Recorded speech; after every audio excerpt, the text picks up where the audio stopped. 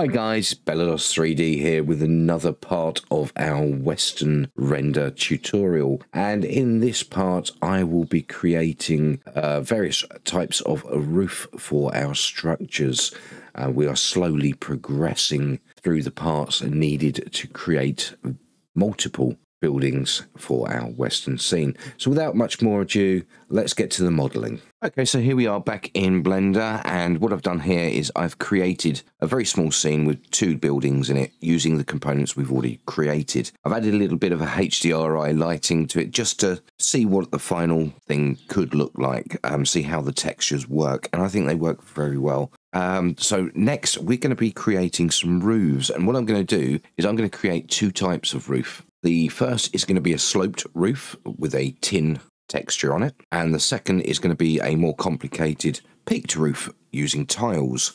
So let's get started on creating our tin roof. So first things first, let's put this into material preview mode to cut down on the resource usage while we're doing this. And what I want to do is I want to go over here and find my 2.5 meter by 4 meter wall. So let's Shift D to duplicate, Alt G to bring it back to the center, and let's focus in with the period key on the numpad. Now let's have a look. So we need to RZ -90 and GY4 to move it back into position. Let's duplicate that again and RZ 180, GX4 and GY -4, and that should bring us into the correct positioning. Now, obviously, this doesn't look like a sloped roof yet. And what we're going to do is we're going to cut this across about halfway, I think, through the diagonal of the model. But first things first, let's join them together. And I'm going to isolate these with the backslash on the numpad key. And that means I can only see those items in the viewport. If I go to side view and then hit tab, I can see it from the side. Now, if I press the Alt-Z button, that puts it into X-ray view, and I'm actually seeing through this, and I can see all of the geometry. It's like making it slightly transparent. Now, I need to get a line from here to here. If I was to do it using, for example, the knife tool, and select that one there, and then that one up there, it doesn't always do a straight line. As you can see, it tries to take the best path using existing geometry, so that's no good for us. I'm going to use the bisect tool, and if I can find it, there we go, we find the bisect tool there. And now what I can do is I can select everything, and then I can take from here and draw a line up to where I need it. Now I don't need it all the way up to the top, that's too tall. So let's bring it up 1, 2, 3, 4, 5 pieces up to about there, and we do, and that creates a line all the way across. Now hopefully that also means it's got all the pieces in between. It has, yes. Now if I go down to this option here, we have the options for the bisect tool itself, and what I can do is I can clear the inner or the outer of that edge. So let's clear the inner of that edge, and I think that looks about right. So we've now got our two pieces all ready, and we can actually clean it up a little bit. I can delete that face there. Oh, and there's another little bit there. Let's select and X, just clean these up a little bit like so, and then just check down at the bottom to see if there's anything else. Nope, that looks about right. So we now have our sloping supports of our roof. So let's turn off the X-ray mode because we don't need that anymore. Let's press Alt-Z and that will turn that off. What we need to do now is add the actual roof itself. So I'm going to press 7 on the numpad while we're still in edit mode, and press Shift-A plane to create a plane. Press G to grab, Y to set it to the Y axis, and 1 meter back. And then G, X, and 1 to bring it across. Press 2 to go into edge select and select that edge, GX2. And again, the back edge, GY2, like so. I'm just going to move that back just a tiny bit, just give it a bit more of an overlap. And then select both of these edges S and X to bring them out, and we want them just overlapping the edge of the roof so that it looks like it's resting on top of the supports. Okay, so select the front edge, G and Z to bring it up on the Z axis, and we'll bring it up just above this piece here. And we have our flat roof there. Now we need to go into face select with 3, select that, and we're going to extrude it down just a tiny bit, like so it covers the edge. And the reason we do this is to give it a bit of thickness so you can see the under edge of that as well. So let's press I and insert and bring it inside these supports. And we're going to delete that face with X and F because it's extra geometry we don't need, and we don't need to have extra texture space. So I need to unwrap this as well. Let's go into edge mode, Alt and left click on that piece, Shift Alt this piece, and this piece, and that selects all of the edges around that corner. Control E, mark seam, and now it should unwrap perfectly. So select everything, U, and unwrap, and there we go, a perfect unwrap.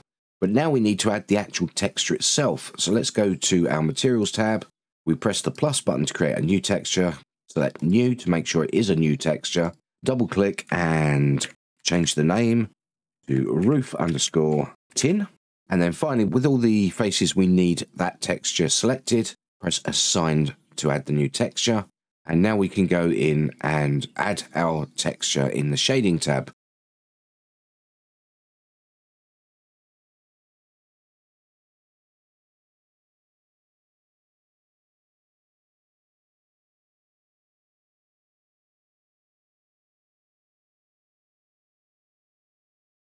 Okay, so that's done. The texture is now properly assigned. Let's take a look at it on the model. Okay, so we have it on the model, and it looks like it's round the wrong way. So let's go back to UV editing, and look at that. Yes, it's round the wrong way. Select all of it, R90 to rotate, and there we have it on our model. I'm just going to scale that up a little bit, give it a little bit more geometry on there. Bring that down a little bit like so. I think that looks about right. So we have our first sloped roof piece. Let's change the name, roof underscore tin underscore 4 meter times 4 meter. And that's our first tin roof piece. We just need to make a couple of minor tweaks to this. Firstly, the origin point. You can see the origin point is actually at the back. We need it at the front. So let's press Shift C just to make sure that we are in the center of the scene there. And let's press right click, set origin to 3D cursor, and that puts it in the right position. The other tweak is to increase the length of this piece, because if you think about it, when you build the houses up, you're going to be putting pillars on the corners, and that pillar is going to be overlapping by a little bit. So I'm just going to literally S and Y just to scale it up a little bit, just a touch, like so. And press Control A and scale. Now let's see how that looks on the house by coming out of isolation mode. And I'm going to move this piece onto the house. That looks about right. Yep, that looks about fine. In fact, I'm going to actually SY, just bring that in just a little bit so that it's not so much out. There we go. And yep, that looks about right to me. So let's Control A and apply the scale. Let's move that back to the center.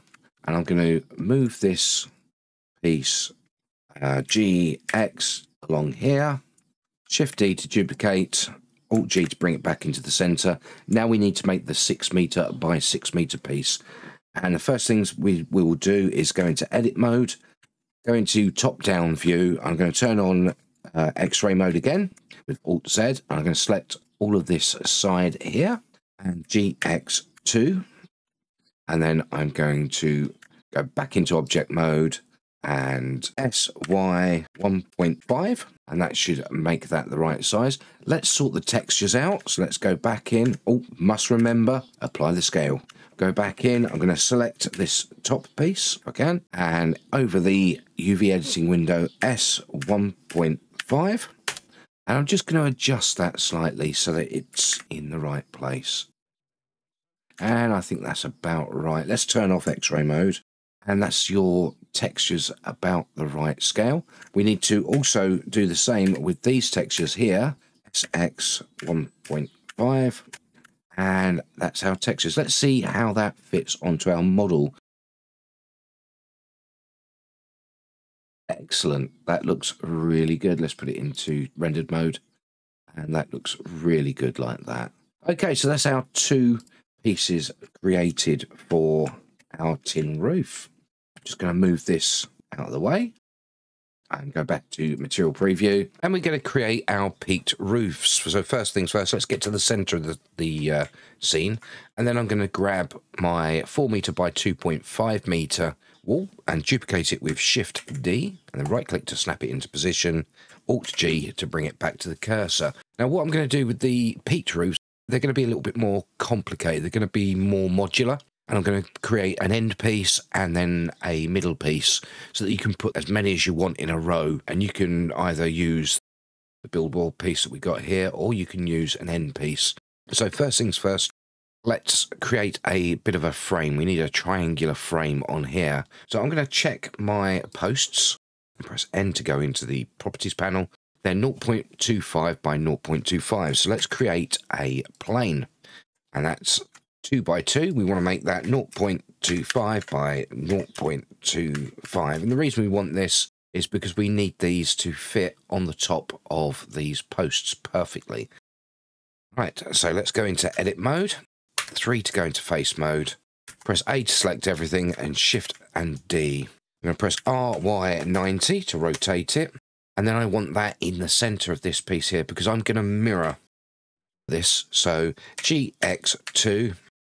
Now I want it exactly at the top of this, exactly 1.5 meters up above this. So we actually need this, the top of this, to be on the bottom line here. So if I was to make sure that that face is selected and then hover over this piece and press G, Z and Control, you'll see that snaps to that face because I have the face snapping on there.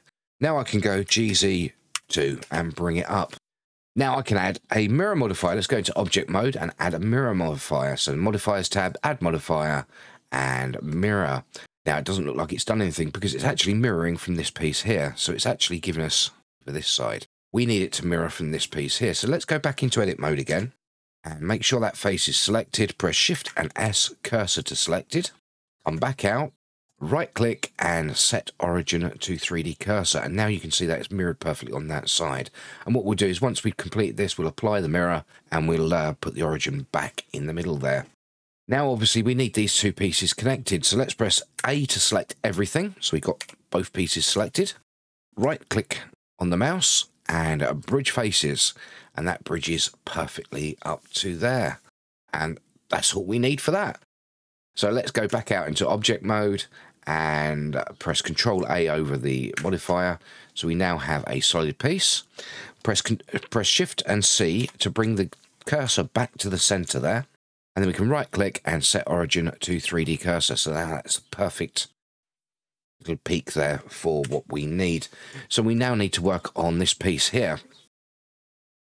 Let's go into edit mode and press a Shift to Z to go into wireframe. Let's go to our vertex select and select all of these top pieces above that peak like so. And then we can press X and F, delete them off.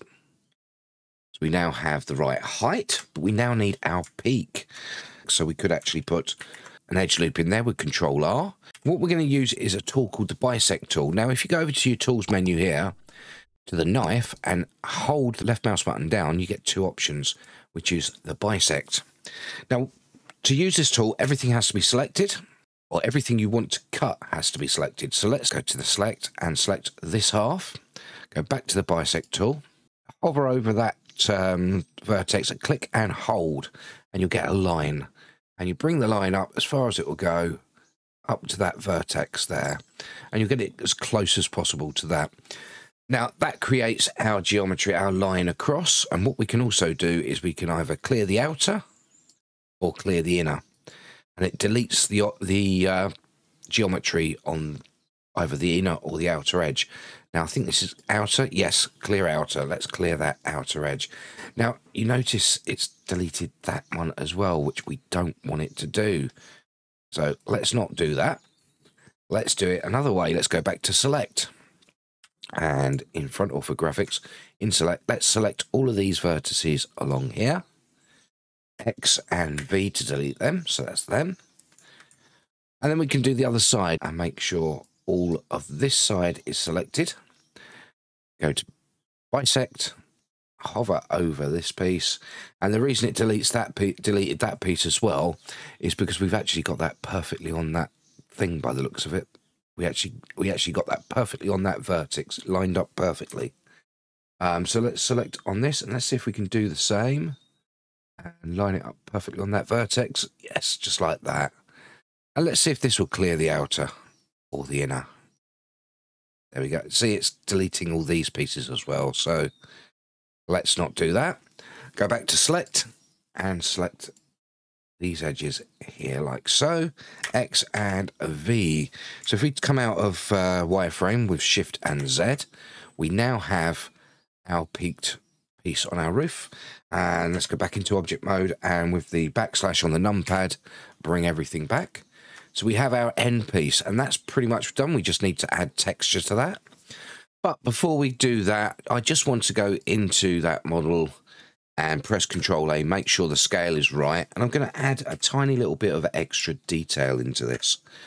And what I'm going to do is in edit mode, I'm going to go to edge select, select that edge loop and press Control B and bevel. And oh, what's happening here? It doesn't seem to be doing anything. We forgot something earlier on. Let's take a look. Let's press 3 to go into face mode and select these two faces and press H. And look, there's a face right there in the middle. When we mirrored it, we forgot to delete that face. So we've got a face intersecting that piece. It's stopping the bevel from working. So let's delete that face. Alt H to bring everything back. 2 to select, edge select, and Alt left click all around the edge. Control B and just bring it out a bit. Scroll up once. Bring it right down. We only need a tiny little edge there. And what we're doing here is we're going to create a bit of a bevel on this piece here to make it look like two beams butted together rather than a continuous piece of wood. So we have that done. Control minus to minus the selection. So we've only selected that central piece and S to scale it down. Now if we come into object mode, you can see that's clearly two pieces butted together. So let's have a look, and now we have that selected. Press Control E, mark seam, and we can mark that seam around the edge there. We also want to come around here and we want to press Alt and left click on this seam and then click, click, click, our little U shape on the end, click, click, click, a little U shape on the end. Now, so that it folds out nice and neat and square, let's also take these two pieces here, shift and click them. Around the front there, shift and click them. And then at the bottom, same again, shift and click those, Control E, and mark seam. Now if we select everything, press U and unwrap, U and unwrap, it comes out nicely on this piece here. And this actually should be two pieces. Yes, it is two pieces. So we can then just move them on top of each other like so. Select all, R90. Let's move it into position on our texture. Bring it down. There we go. And obviously that's not showing on the model because we haven't added the texture yet. So let's go to our model, material tab. Press the plus button, and then with this little drop down arrow here, select wood. And there's our wood on our beam. And as you can see, it looks like it's two pieces of wood butted together, which is what we are looking for. Okay, so I'm going to leave these two now separated. I'm going to join them later on. I'm going to leave them two separated, but I'm going to select both of them, Shift D, and I'm just going to move them out of the way for now. The reason for that is I'm going to use them to create the 6 meter piece later on. So let's get back to these pieces. We can now join these together like so. So we have one piece, our end piece. I'm not finished with the end piece because we need to put a section of roof on there. And what we're going to do is press Shift A, Mesh Plane. And let's go into a top-down view. And while we're in top-down view, we'll go into edit mode with Tab. I'm going to make sure everything's selected and press GY1 to move it back, GX1 to move it across. I'm going to select this edge here because what I want to do is I want to snap this edge with this edge here.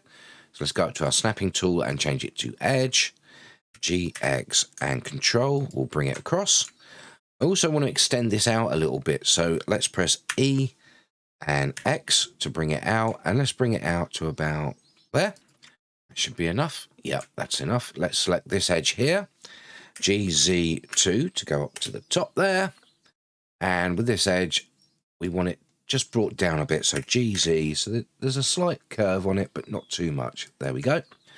And I think that's about right. Let's select this front edge, both pieces there, and I'm going to bring it out so that it's over the edge of this beam, but I don't want to move it out because I'm going to reuse this geometry later. I'm going to duplicate these pieces here to create the middle piece for our roof. So let's extrude on the Y, and we bring that out so it's just sticking out just a little bit like so.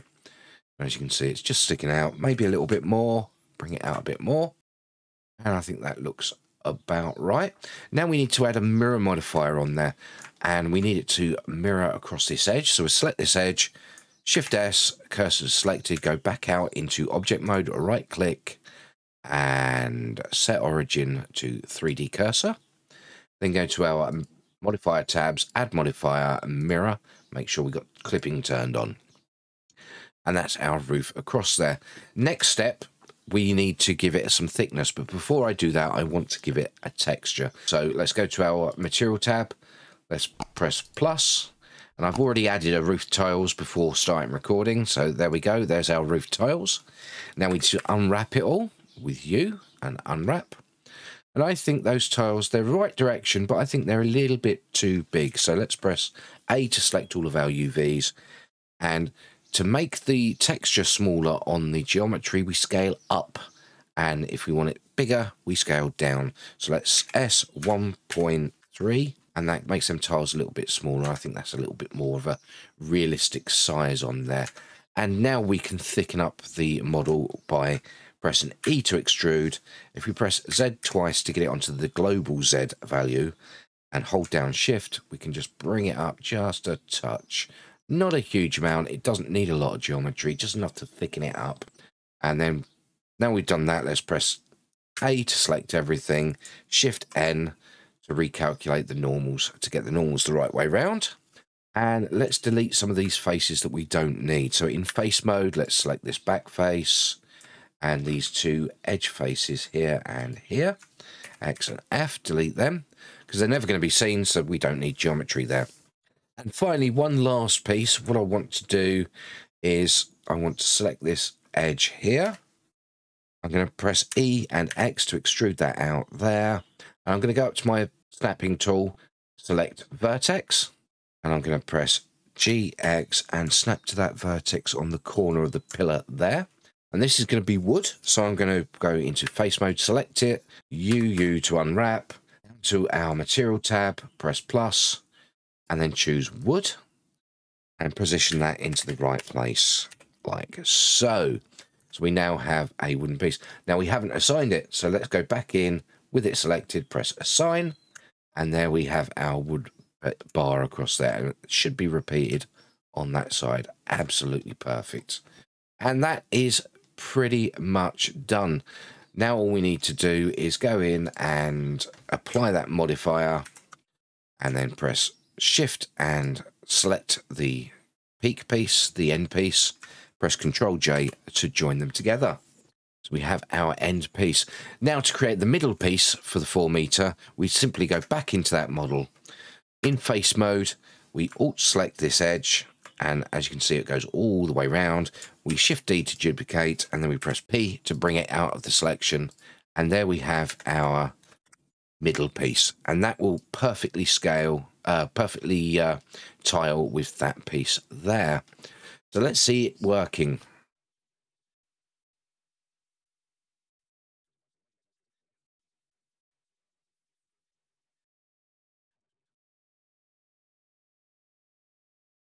And as you can see, that is perfectly tiling on there. Now what I would do, because it's in 2 pieces as well, I would select both pieces, go into edit mode, Shift Z to go into wireframe, press 1 to go into vertex and select that center vertex there, and then press G, Z and just bring it down just a touch. Now if we come out of wireframe mode and back into rendered mode, you can see that little curve. It just makes a little bit of difference, makes it look a little bit more realistic there. It gives it a nice little curve to it. And there we have our pieces. Let's join them together to our house. And let's go back into material preview mode, go back to our pieces and rename them. So we've got the first piece is going to be called roof underscore tiled underscore end, then underscore 4 meter. And then we're going to go that one. And we're going to call that roof underscore tiled underscore middle underscore 4 meter. And we have our 2 pieces there. Let's move that over there. Now let's create our 6 meter pieces. Now we saved a piece for this earlier on, but we didn't actually need to save that. I'm going to delete that. I'm going to get rid of that like so, because I changed my mind of exactly what I'm going to do. Let's select our 4 meter end piece, Shift D to duplicate it, Alt G to bring it back. Now what we want to do is we want to make this 6 meters wide, but we don't want to change the size of the ends of these beams, and we don't want to have to go through every single piece of every single vertex on this, moving it slightly.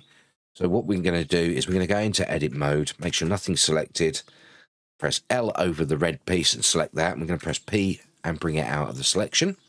And now we can manipulate these 2 pieces separately. So select the red piece again, SX 1.5, press Ctrl A and scale to make sure the scale is correct.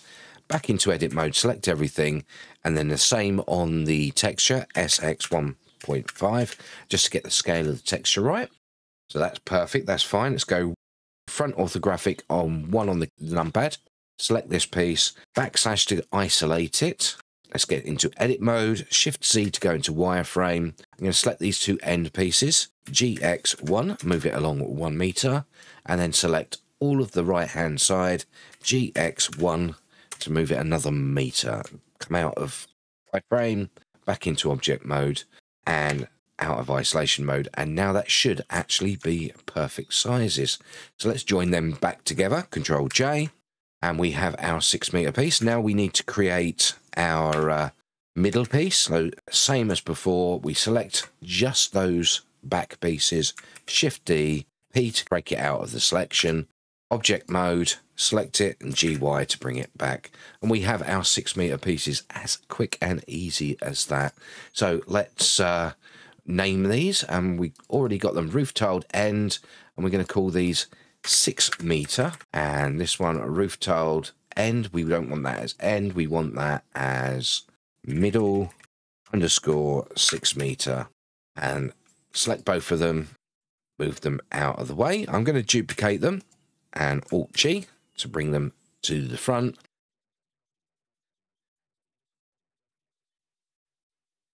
And there we have it, perfectly matching up there.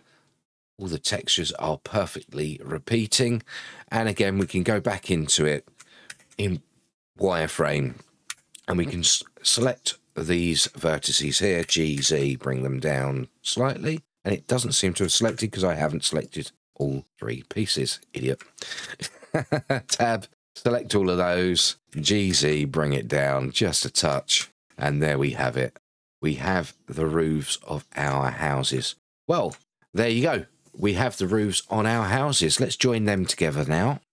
Ctrl J, and there we go. And look at those roofs perfectly fitting on there. Nice peaked roofs, completely modular. You can just add more and more. You can make it longer and longer, bigger and bigger. And because you've got the end piece here, you could put the end piece at the front and get rid of this piece here. And you could actually rotate it horizontally, so you could have horizontal roofs. It's very, very modular. Well, I hope you've enjoyed this video. I hope you've learned something from it. I've thoroughly enjoyed doing it. we now have the main structure of our houses built. We have the walls, we have the beams, we have the roofs, and we have porches and walkways. Next, we need to add detail to the houses with doors and windows, and that will be in the next part of our series. Thank you very much for watching, and I hope to see you in the next video.